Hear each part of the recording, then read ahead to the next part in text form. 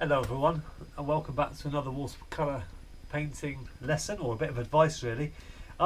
Today I'm just going to briefly talk about the importance of keeping a sketchbook, because I take mine with me when I go on holiday. I don't take it everywhere, but I do. If I go out for the day cycling, I'll take my sketchbook, or if I go out for a walk, maybe I'll take it. Especially if I go on my own, because obviously if you go with a group of people you can't keep stopping to paint. But yeah, I try and carry my sketchbook quite a bit with me. Now when you're painting a sketchbook, I think you lose a lot of your inhibitions. It lets you paint more freely because it's just a sketchbook. It's not as serious as when you sit down and think, well, now I'm going to complete a whole painting. So I would recommend a sketchbook to anyone. I really would, to sort of build confidence and help you sort of improve on your skills. Okay, this is my 8x5 sketchbook. It's a moleskin sketchbook, hardcover. It has an elasticated band there to keep the pages down, but I tend to use a bulldog clip with it, one of these clips, which I find really useful. And I put anything in it really. If I go out, there's a picture of the cathedral when I did the big picture recently. Another one of the Diglas. I take people down there painting, so I do a lot of those. There's a couple of paintings of the local college, Worcester College. That's a slightly different style for me. So often when I've got my sketchbook, I'll practice painting in different ways and different styles and stuff. So it's this is where I just did some practicing with some students, practicing glazing colours and mixing different colours, and they're just great to look back at. They really are. I enjoy looking at these as much as I enjoy looking at paintings often. And there we have some more samples there, mixing greens all the way down. Yeah. And then we have that little painting of St Maur's in Cornwall when I was on holiday there in the summer. And this is just shows you, okay, and I don't mind showing people how bad my paintings can get, because believe me, they can get atrocious. And this was a couple of sketches I did on holiday, and they're just dreadful. But I learnt a lot from doing them. It's just everything's wrong about them, but there we go. This is in Falmouth, a little estuary in Falmouth. It was a really rainy day and I was sat in the car doing that.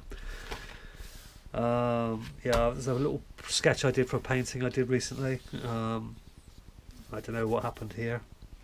It was just practicing something. Not sure what it was. I had a trip to Vienna recently, and I did some sketching of the trams. The tram, and some buildings. Just very quick sketches, maybe 10 minutes or so. But you learn so much. When I go out cycling, I like to paint the countryside. Again, more countryside sketches. And these sketches like this, we're taking maybe 10 minutes. Something like that. So it improves your speed. And while you have to be careful in watercolours, if you really want to try and catch skies and you want to catch moments, you've got to learn to paint fast. And this is like a shorthand in watercolour painting. And that was just looking behind me, the view I just showed you. Okay, that one's upside down, so I won't show you that one. Just a very loose impression there of a scene. That was a church, believe it or not. But I just love it. I just love the instant approach. In fact, that painting to me means more than many paintings, because I remember the day I painted it, and it's just shapes that make up the scene. But for me, it works. I love it. A little. This is where I often go for a drink if it's a nice day in the summer, just down by the canal in Worcester. I sat there with a couple of pints one day and drew the building, painted the building. The old hills here, double page. So you could open the page right up and you could do some nice landscape paintings. They work really well. Take another one, just a close up of the cottages. My little back, I've only got a very tiny back garden, and that's just a corner of it. There's a little Buddhist statue there, and there was a couple of flowers on the hedge there. Quite a sort of Which way do I need to go for that? An abstract-y painting, Worcester Cathedral. That's just, don't know where that came from.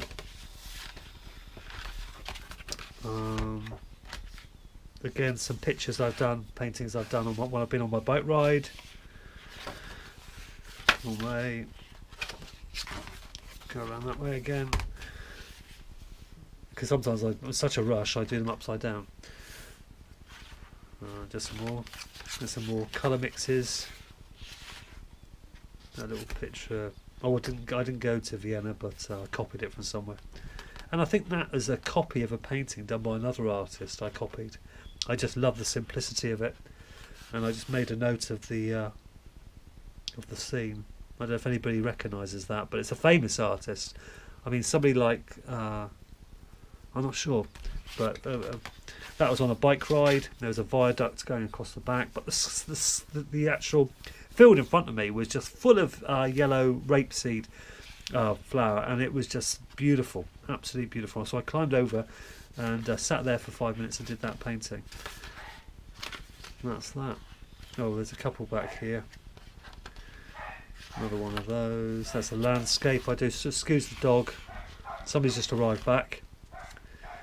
And a little black and white tonal sketch I did. A couple of little crazy moments.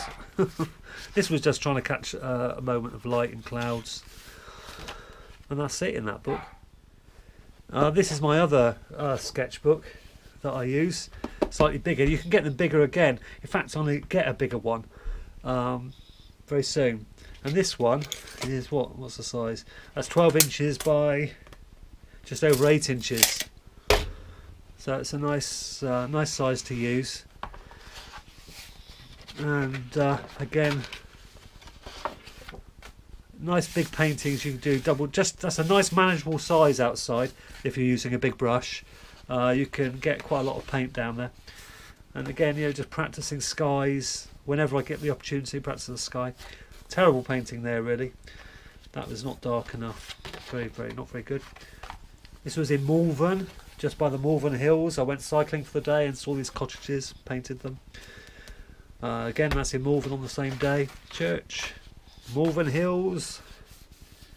Yeah, but you could just, you know, when you're doing in a sketchbook, you just go for it, and you'll find that because you just go for it and you lose all your inhibitions, they turn out loose but pretty good. Worcester Cathedral. That's a sketch I did there of that last autumn, I think. Oh, I've done that many times. Oh, this was a nice one. This was down at Powick, and there's some cows in the field, and I'm not particularly great at drawing animals. I don't have that sort of patience. I want to get better, but it's not my strongest point. But I was really pleased because I really managed to capture them in quite an abstract, impressionistic feel to the painting, just by doing blobs, and the whole painting sort of fell in together, and I was just really pleased with it. I love it. I love the way the buildings are just blocked in, and the light and the shadow. You know, it's so free, and it was such a fun painting to paint. And here I got too engrossed in detail on this painting, and it went wrong. It was outside. I sat under a tree, and I never got the feel I wanted with it. That's a little demo we did that time. A wave breaking over a rock. This was when I went on my holiday to the Isles of Scilly. More Isles of Scilly paintings. That's where I stayed in the Isles of Scilly, some agapanthus. That's the Atlantic there, in between the islands. When I was down in the New Forest. Here's Castle. I won't linger too long on these. But anyway, so you can see, that's a little flower I painted. There's lots of paintings, and it's just a great way to express yourself and not to worry too much about, you know, how good the result is. These are actually, I did that on YouTube, that one. Actually, I think I did them both on YouTube. These two. That's I also went travelling. This was from a photograph, but in the Philippines. I went quite rural. It was great. Did lots of painting.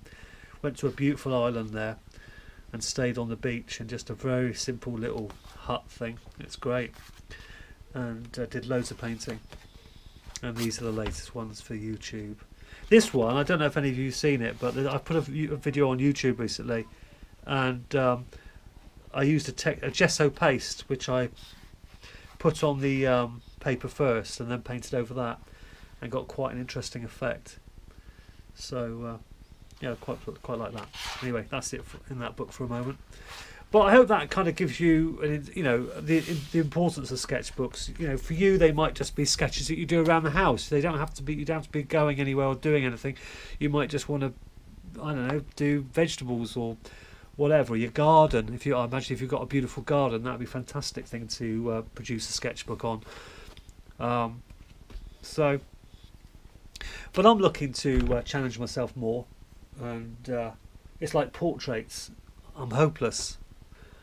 I think my portrait painting would be embarrassing, to say the least, to show. I always think it's such a specialised thing to do it well. But what I'm thinking about doing is doing a portrait challenge for myself, basically. And I was going to do, because lots of people do these challenges over 100 days, and then they see how they progress. And I just thought I might do a portrait every day for 100 days, and then, well, video them basically as I do them, but spending no more than 30 minutes on each portrait. So they're going to be a very instant approach to the person and the painting, and just get a sketchbook like this and just fill it full of portraits. I'll just find a picture on the internet and use that of people I don't really know, to be honest, because I wouldn't want to do the people I do know such a big injustice. So that's a thought for me anyway. I'm thinking about doing that. But I hope the little insight into my sketchbooks was good, and leave any comments. Come back to the forum and ask me anything about sketchbooks, and we can chat about it, because that's what it's there for. It's all slowly getting set up. It's been quite hard work getting it all organised, but we're slowly getting there. But anyway, thanks so much for watching, and leave any comments in the forum. Bye for now.